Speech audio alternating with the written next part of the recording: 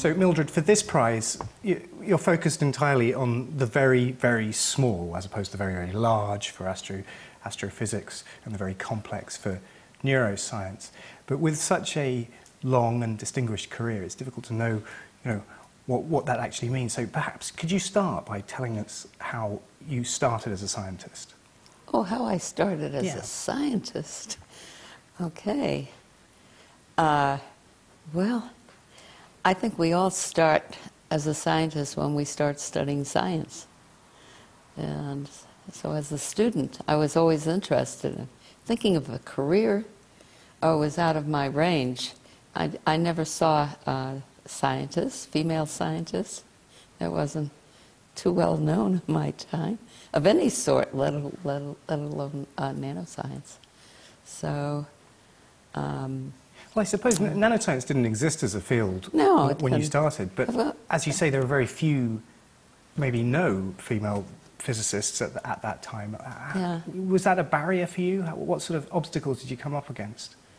Well, it didn't turn out to be much of a barrier because Sputnik came along in 1957. I got my PhD in 1958. Perfect time, right? And so there were opportunities for anybody that could produce some interesting work. And so I started my independent career in 1960. Oh, that was perfect time. And I had an idea, inspiration about nano from the very beginning when I started my independent career.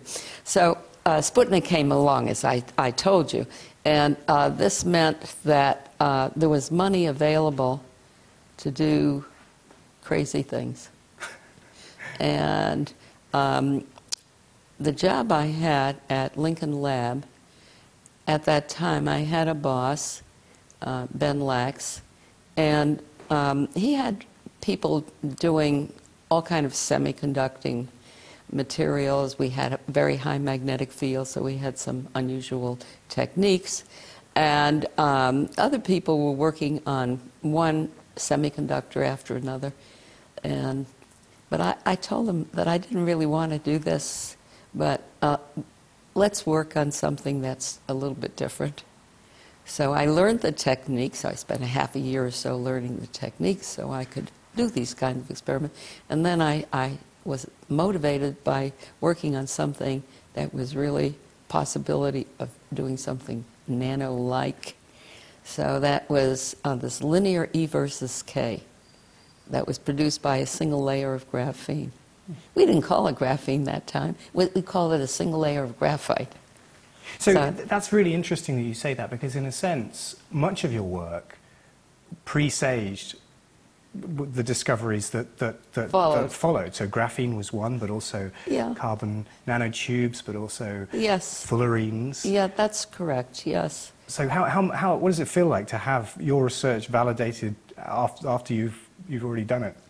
Oh, well, I never cared about being validated or anything. And the people in the field, we all knew each other. So that was just fine. Singling out an event such as Sputnik as being the sort of trigger for a many decades-long career is a really interesting thing to happen to someone. I sort of wonder what are going to be those landmarks for the next generation of scientists, or what are going to be the things where in decades to come people will say, oh, well, this happened. Oh, yes.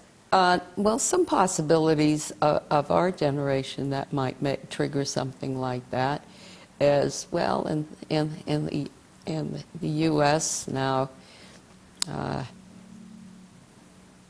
we have money to do sort of venturesome things with new initiatives. I think the Obama administration, we have Paul Chu there, and he's a really, he's just an amazing guy in his own research, and he has visions. So I think that we have some people out there that are willing to make some gambles in doing novel work. I'm on the advisory board of the Packard Foundation, and the Scientific Advisory Board, and we give awards to very young faculty members in all fields of science. The foundation does. I'm just on the advisory committee. And those people get a chance to do the same kind of thing that I got a chance to do. So those kind of opportunities are available. And in Europe, you have something similar, could be similar, the flagship program. I don't know that the money be used for that, but it has the potential of being like the Packard program.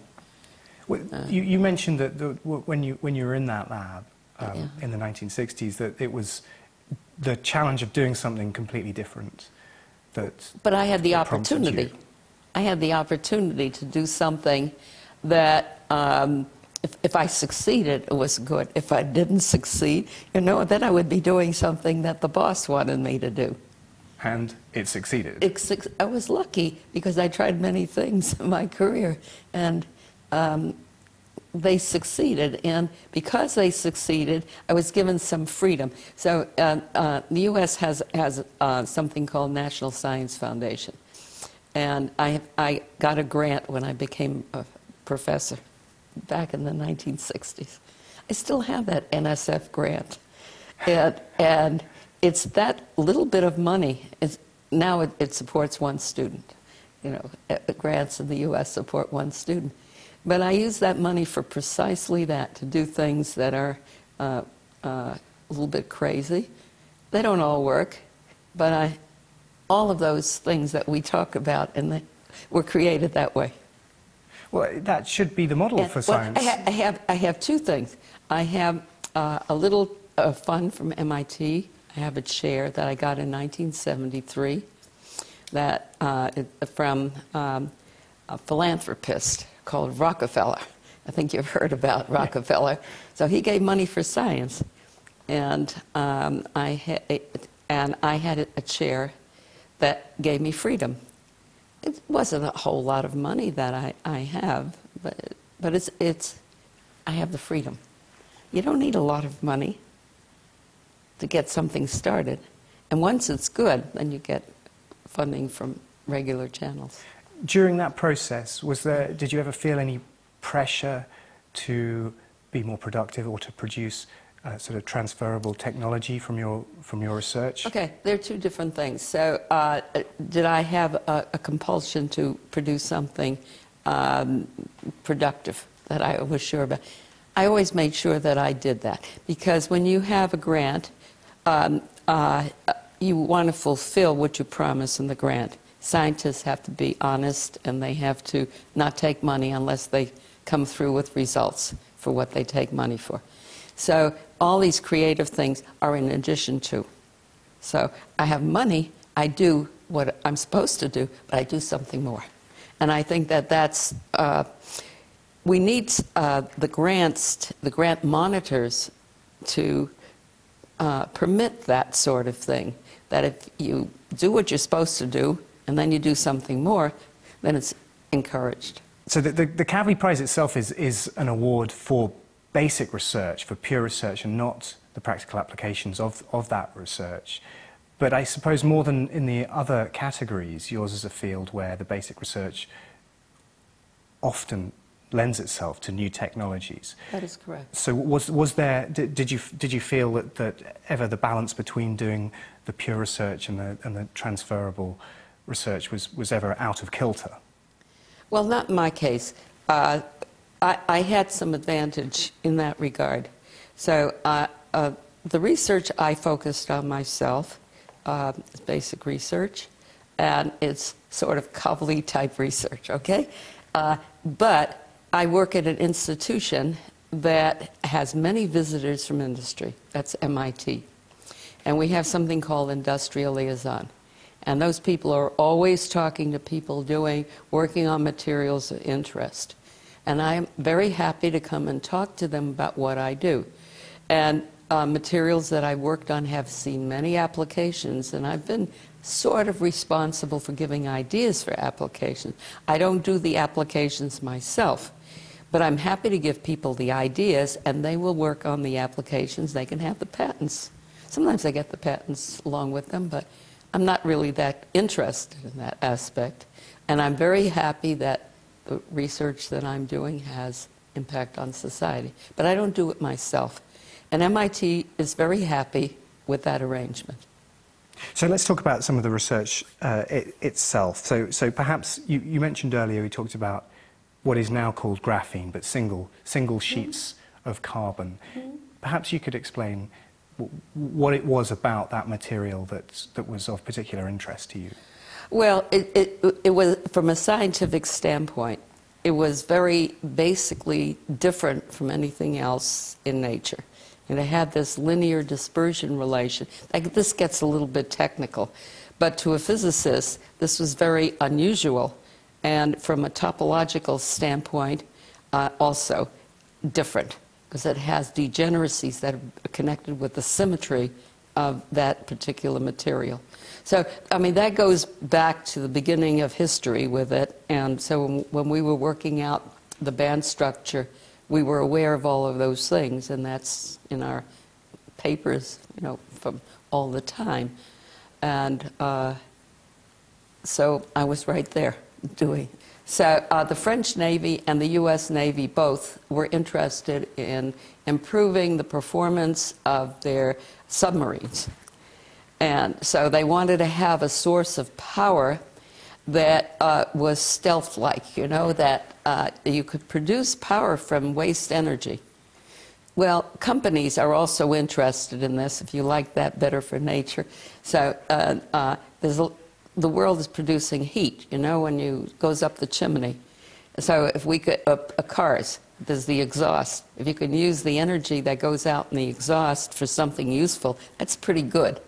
So what I do allows you to do that. So take advantage of that. Explain how that works. If the heat is being distributed, what is it about the materials that you were working with that allows you to capture or work with that exhaust? Well, the concept is that there was a period from 1960 to 1990 that there was absolutely no progress made, almost no progress. The field was pretty much dead. There was almost no literature because people didn't have any ideas how to do energy conversion from waste heat to electricity, which is useful heat, useful use of energy. So if you could transform waste heat into electricity, that would be good. And the mechanism for that, technically, is the thermoelectric effect, which was discovered in 1800 something. Okay, so that's a very old effect. And so people knew that there must be some kind of way to exploit this because the efficiency was very low. And so I was asked by different people. I teach at a very famous university, so maybe I know something that's interesting to somebody.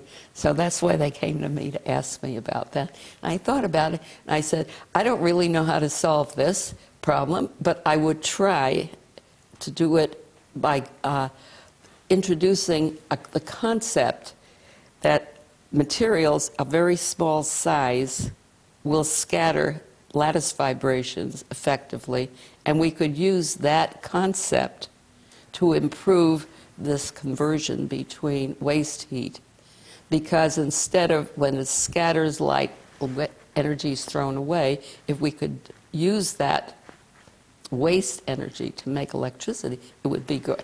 And this is a property which is unique to the nano world, right? Yes, it is unique to the nano world. There are many properties unique to the nano world, and that's why people talk about graphene as having many applications. Some of those applications have to do with the fact that it's a nanomaterial. So your question was correct in that you wanted to know, because we were talking about nano from talking about graphene. So it was the nano aspect of materials that makes them better thermoelectrics. And so you mentioned that there was not a lot of progress in this field until the 1990s. For many years, and but both the auto industry and submarines were interested in the same problem. And so what happened? What was the breakthrough that reinvigorated the field? Well, it was the idea that, well, I proposed. I wrote a paper with a student, and it just took us like 2 weeks to write this paper. Because the student walked in, I gave him, I said, you know, this is a homework problem, but I think people are interested in it. Let's see if it works. So I told them that we did a very, like a toy problem. We just considered that you had a thin film of material X. And if we considered using it as a thermoelectric, how would it compare for the same material in bulk form? Mm-hmm. And we got the amazing result that it would be very much better, okay? So we published that, and people were excited about it. So, okay, then the referee wrote back, gee, this is an interesting concept. Usually when you write a paper, you don't get that back. You get feedback from the editor. This is interesting. Why don't you do more with this? So, so we tried it in one dimension. We did a quantum wire. It was even better. And that's how the field got started. We just, we wrote three theory papers, actually. Just total theory. And then we went to the lab and we demonstrated that the theory was correct in the laboratory to make real material and prove. That's quite a rare story. I mean, it's a wonderful story that you can think of. There was no money involved in the beginning of this. You dream up something and think it through. Yeah, well, all the papers, there was no money. There was no support. We just did it. We just wrote the papers. Do you think there's a model there for scientists working for young scientists working in the labs today? That seems like an unusual situation to me. Well, it wasn't unusual because, let me just explain how it happened. When I take on a new student, this is a new student, he just walked in the door, he's a smart guy. We have a lot of smart students coming in. And I give them a practice problem. This is just a practice problem. And we wanted to get to know each other. So I've been thinking about this. Why don't you try this out? And this is the way I would solve it myself. Sit down and do it and see if it's right. And he came back and it was right. And then I said, well, the next thing to do is to prove if it's really right, because you can do it in the laboratory, then you want to know if the theory is right. So. Do you get a buzz from those sort of results when you send someone out and they come back and... Well, you see, the thing was so we published these papers, and the audience was almost zero because there was no literature, so people didn't know where to look. So it took a while for people to recognize that we even wrote these papers. And then, with time, it became better known. So the next thing was proof of demonstration. So, and then mass. Because if you have a nano object, you don't produce a lot of thermal energy into electricity, right? It's just tiny amounts if you have a tiny object.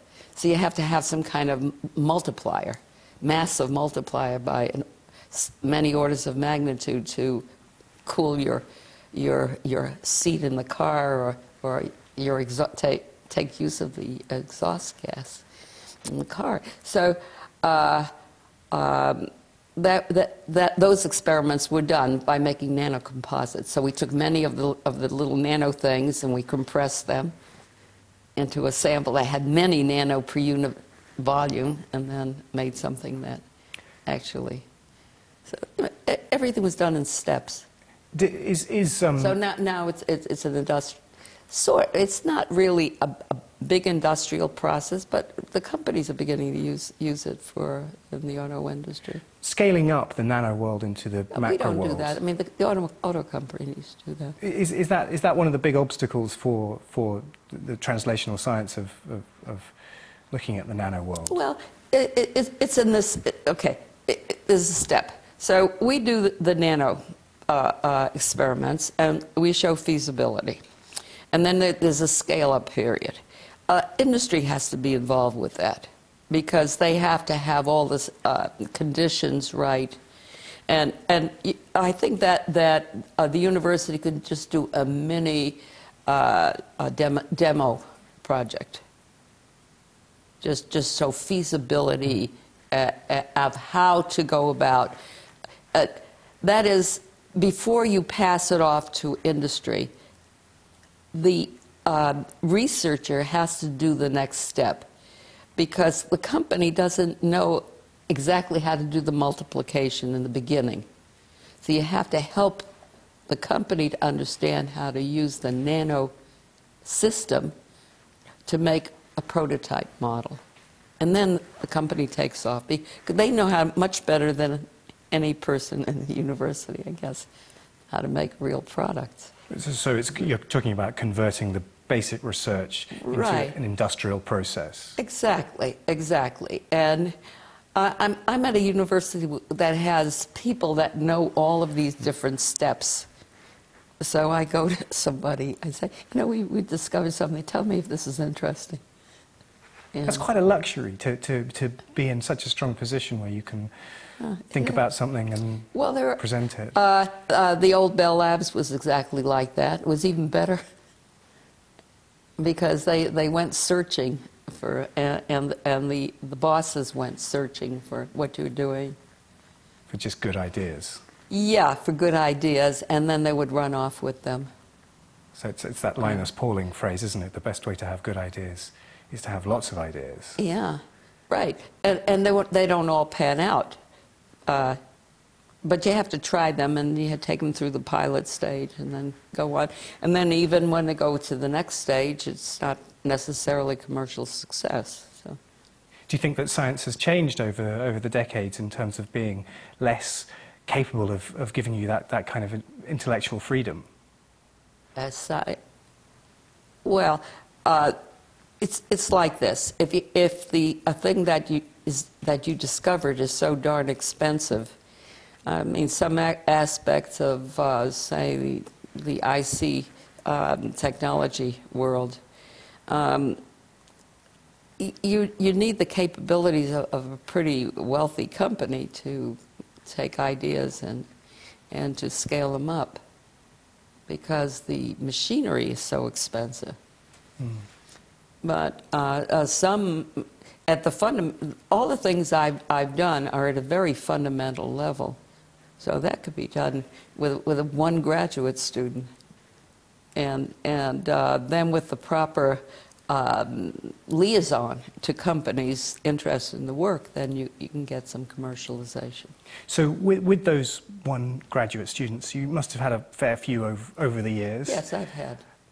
What would your advice be to a new graduate student joining your lab today, or anyone who's starting out in science? Have fun, and do good work, and something is likely to turn out to be successful and might even be useful commercially. Many of my students have become very wealthy from their things that they did, not necessarily with me, but later on. But through having fun and hard work. Yes. I mean, there's a fun and a hard work aspect, and in companies it's the same way. I don't know about the fun part when a company, because if you're a startup company, you don't have very many options. You have survival as main agenda item.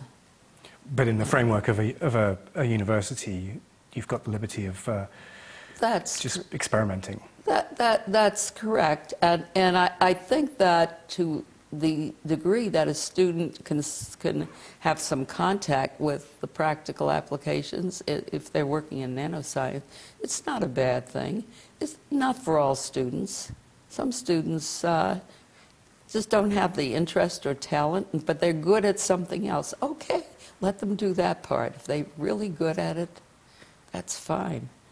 And some people are good at everything. I've had students like that. And okay, they can do everything. Well, congratulations and thank you, Mildred Dresselhaus.